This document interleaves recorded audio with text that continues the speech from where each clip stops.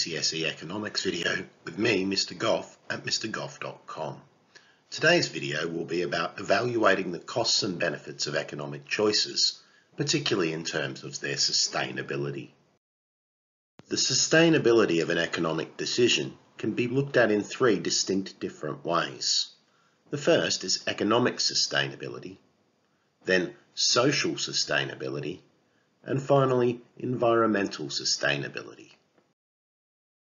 Economic sustainability might be looked at a firm, region, or even country level.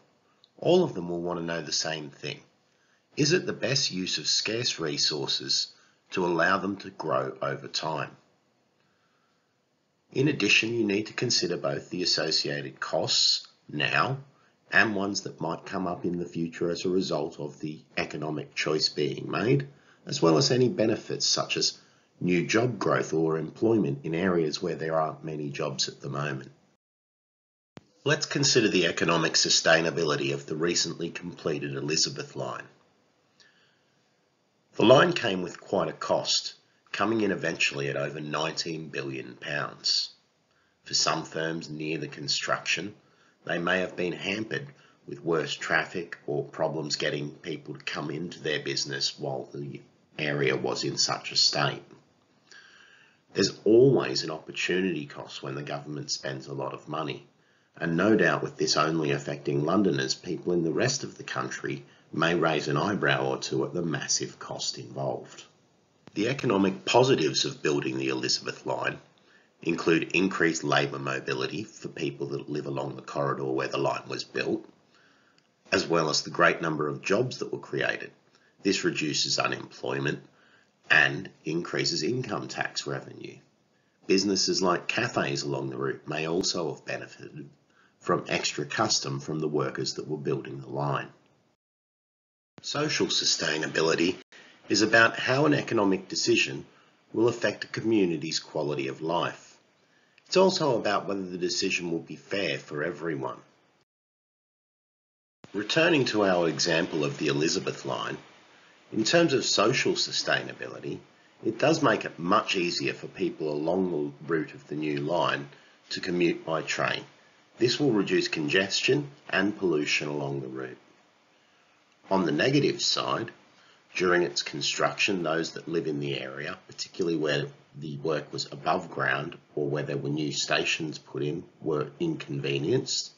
But probably the most significant social consideration is that its effects are really only felt in London, but it's paid for out of national taxes.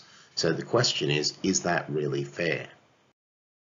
Environmental sustainability, as the name implies, is about the impact of an economic decision on the environment. We need to consider whether renewable resources are being used at a rate that allows them to be effectively renewed, and whether non-renewable resources are being put to the best and most efficient use. Increasingly, firms have to consider pollution and the effects that they might have on both the levels of carbon in the atmosphere and other areas of pollution that might affect the community. Returning to our example of the Elizabeth line, in terms of environmental sustainability, it may reduce the traffic on the roads and with that congestion and pollution in the area where the line has been built. It's underground for the most part, so there's no real noise pollution created by it in most areas.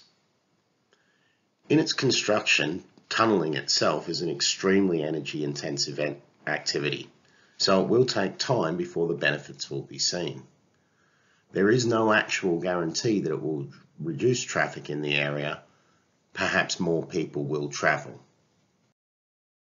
Well, that brings us to the end of our video evaluating the costs and benefits of economic choices on sustainability.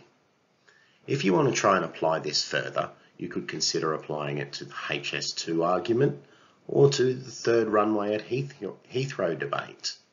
Both of these would make good scenarios to investigate. That's all for today, and I hope to see you again at mrgoff.com for another GCSE Economics video in the future.